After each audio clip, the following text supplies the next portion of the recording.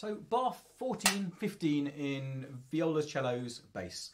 So what we're looking for here is this is the first, the second half of the opening theme, and it's still piano.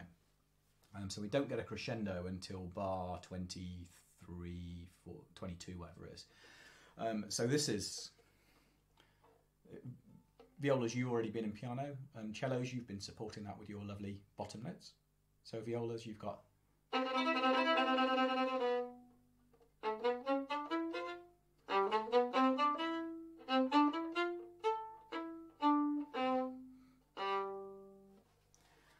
then the crescendo begins through the next couple of bars, next few bars.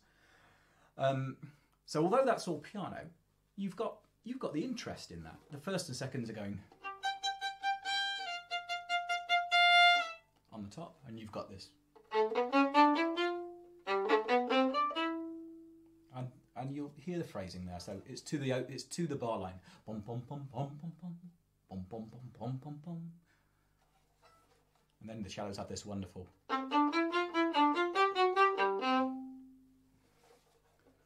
bum bum bum bum bum bum bum bum bum bum bum bum. So that's a longer phrase, but it's all within piano. So again, as I've said, I really think it's worth practicing this slowly. Let me set this to 104 again, which is the kind of slow practice tempo. And again, it's for bow control. If you can control it at this speed, you can control it at a faster speed, and you'll be able to have much more exercise over the phrasing.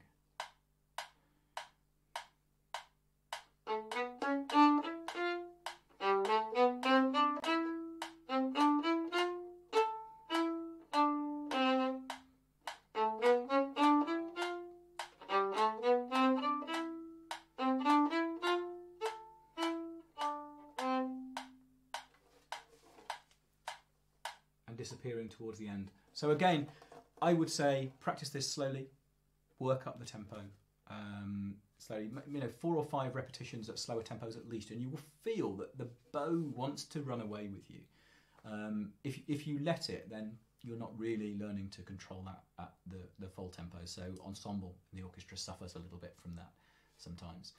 So really practice getting absolute precision and control over the bow in this, and it will give you much more control over both phrasing and also tone production, where if you want to use a little bit more bow on a note and without using vibrato, give it something a little bit of emphasis, you've got enough bow control that you've got that in your armoury.